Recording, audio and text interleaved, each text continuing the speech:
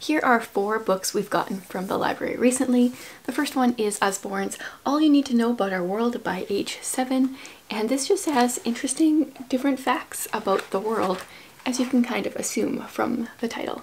Then we have this beautiful and large Lonely Planet the Island book, and this is information about all sorts of different islands around the world. I'm intrigued. I kind of want to go live on an island. Then we've got the Atlas of Amazing Architecture.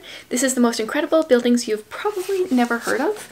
And this is just, like it says, information about buildings, most of which I've never heard of. I've heard of that one. It's really cool for kids that are kind of interested in geography and engineering. And for the little ones, I got a Search and Spot Animals. This just tells you different things that you're supposed to find. This has a list of different dogs you're supposed to find on the next page. I'm going to be using a lot of these books for church this summer.